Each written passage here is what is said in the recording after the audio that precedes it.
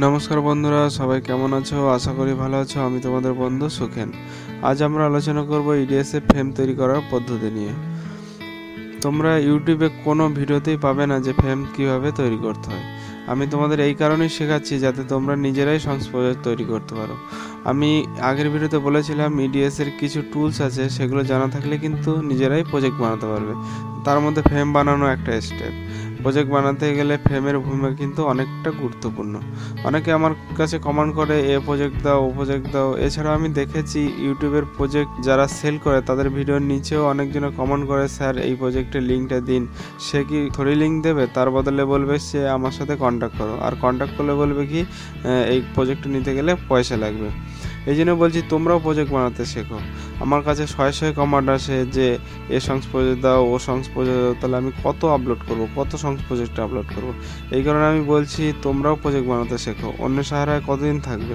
তুমি কমেন্ট করবে আর সে কবে সেই প্রজেক্ট আপলোড করবে তার জন্য কি তুমি বসে থাকবে? প্রজেক্ট বানানোর 3টে ভিডিও আপলোড করব, তার মধ্যে প্রজেক্টের সমস্ত ধারণা তোমরা পেয়ে যাবে। প্রজেক্ট বানানো একদম সোজা। 3টি ভিডিও দেখার পরে মনে হবে যে এতদিন বোকার মতো এদের কাছে ওদের কাছে আমি প্রজেক্ট চেয়ে বেড়েছি, এগুলো তো আমরাও পারবো। ঠিক আছে বন্ধুরা, অনেক কথা বলে ফেললাম, এবার সরাসরি ভিডিওতে প্রবেশ করব।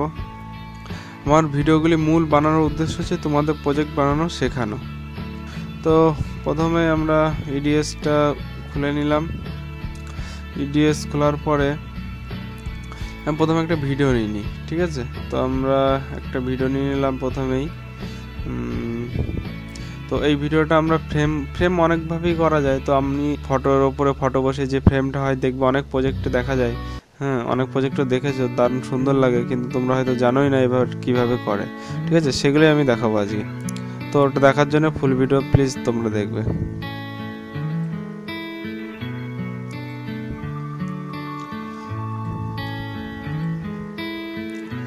এবার আমরা এই লেয়ারটা একটু ছোট করে নেব। ঠিক আছে, আর এদিকে এখানে কালার এখানে ব্ল্যাক সিলেক্ট করে নেব। আর এখানে এই পিক্সেলটা যে এইখানে ফ্রেমের বর্ডার যেমন রাখবে তেমন করতে পারো। এটা আমি বোথ সাইড করে দিলাম। তাহলে কি হবে, এখানে যে বর্ডারটা হবে ফ্রেমের, আমি ব্ল্যাক কালার দিয়েছি, এখানে ব্ল্যাকে কিন্তু বোঝা যাবে না। ঠিক আছে, তো কোনো পিকচারের ওপরে কিংবা কোনো লেয়ারের ওপরে যখন শো করবে তখন এই লেয়ার এগুলো দেখা যাবে। হ্যাঁ, বর্ডারটা দেখা যাবে, ব্ল্যাক বর্ডার। তো আমি এখানে 8 করে দিচ্ছি, 8 পিক্সেল করে দিচ্ছি। ওকে, এই বর্ডারটা 8 আছে, বোথ আছে সেহেতু বাইরের পোর্শনও হাফ নেবে আর এদিকে ফটোতেও হাফ নেবে। ঠিক আছে, সেই হিসাবে বর্ডারটা হবে। ওকে বন্ধুরা, এরপরে যেটা করতে হবে, এই সোর্স আছে ব্যাকগ্রাউন্ডের ওপরে, এটা আমরা 50% করে দেবো। ওকে, আবার এই ভিডিও আবার একবার নিয়ে নেব।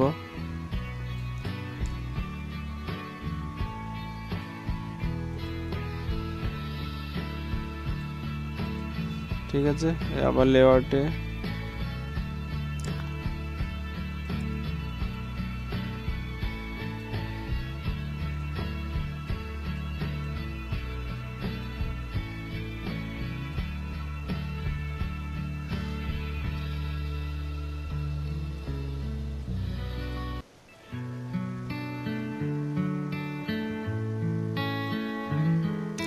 ঠিক আছে। এবার আমরা এইদিকে দুটো অ্যাডজাস্ট হচ্ছে, দেখো ওপর থেকে একটু নামাতে হবে, নাহলে কিন্তু এটা অ্যাডজাস্ট হচ্ছে না।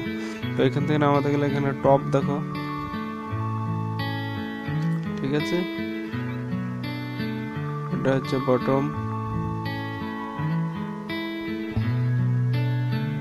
মোটামুটি দেখতে হবে যে চারিদিকে যেন সমান থাকে। ঠিক আছে বন্ধুরা, তোমাদের মতো করে নেবে এগুলো। হ্যাঁ, আবার এই কালারে গেলাম, এইখানে দেখো পিক্সেল করে দিলাম 8 আর কালার করে দিলাম ব্ল্যাক। ওকে, আর এটা বোথ সাইড।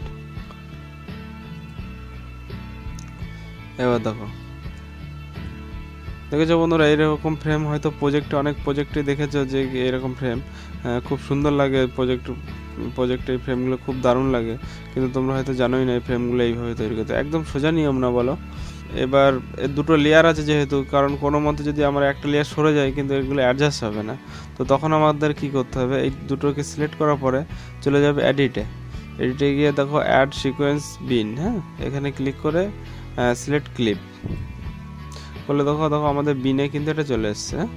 তো এইটা আমরা আবার নিয়ে নেব, এবার আমরা এটাকে ডিলিট করে দিতে পারি। আমাদের এই কিন্তু এখানে সেট হয়ে গেল, ঠিক আছে। এবার দেখো আমি যদি আর একটা ভিডিও নিয়ে নিই, ওকে,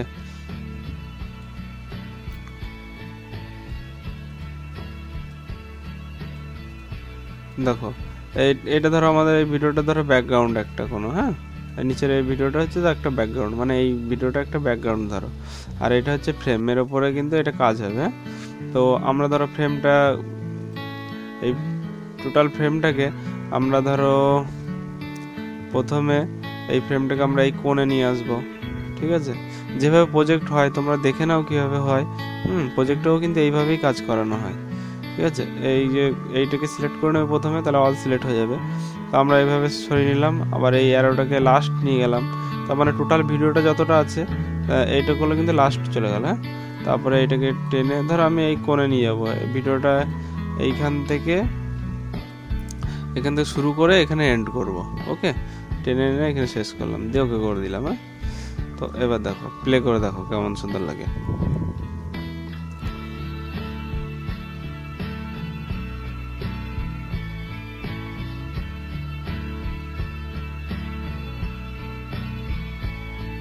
ঠিক আছে, অনেক বন্ধু আমাকে কমেন্ট করেছে যে ইডিএস 7-এ যে পিকচার ইন পিকচার মানে 3D পিকচার ইন পিকচার নেই অপশানটি, তো কিভাবে এটা কাজ করতে হয়। কিন্তু এর কাজগুলো কিন্তু আমরা পুরোটাই লেআউটের মধ্যে করতে পারি, হ্যাঁ, যেটা আমাদের আলাদাভাবে ইডিএস 6-এ কিন্তু লেআউটে এইসব কাজ করা যায় না, ইডিএস 7-এ কিন্তু এগুলো করা যায়।